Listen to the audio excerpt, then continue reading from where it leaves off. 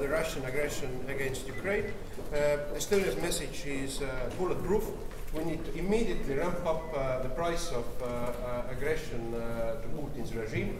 It needs more weapons immediately. It needs new sanctions package. It needs a ban of entry of Russian Federation citizens into European Union.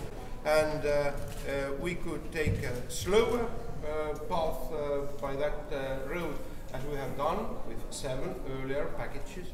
But I think the timing is crucial, and the loss of time is paid by blood of Ukrainians. We are communicating with the countries of EU in our region, and I think it is our national competence under the principle of national security decide the issues of entry to our sockets.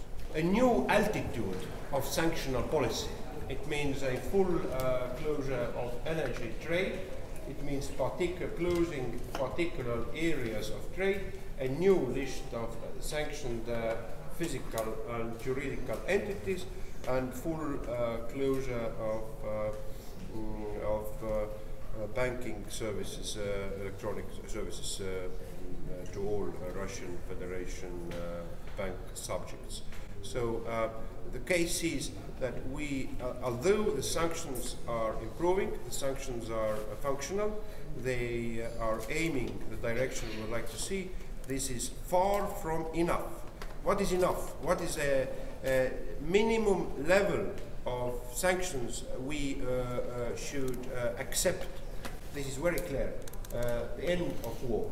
The only person who can end the war is Putin, and if we would like the sanctions to see not only as punitive sanctions, disciplinary measure, we would like to target it to the ending of war, that the price tag to the dictator is going too high, fall from the power would be a threat to him, then the sanctions are having in an altitude which is acceptable. Thank you.